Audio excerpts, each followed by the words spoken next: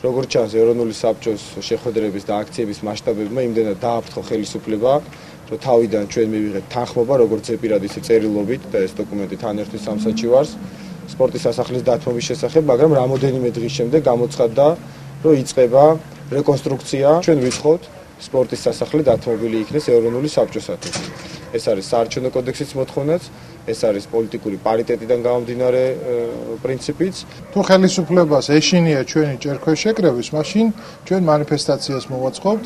ჩვენ შევიკრიბებით კალათბურთის სასახლეს, შემდეგ იქნება მანიფესტაცია რუსთაველის გავლით პარლამენტის მიმართულებით.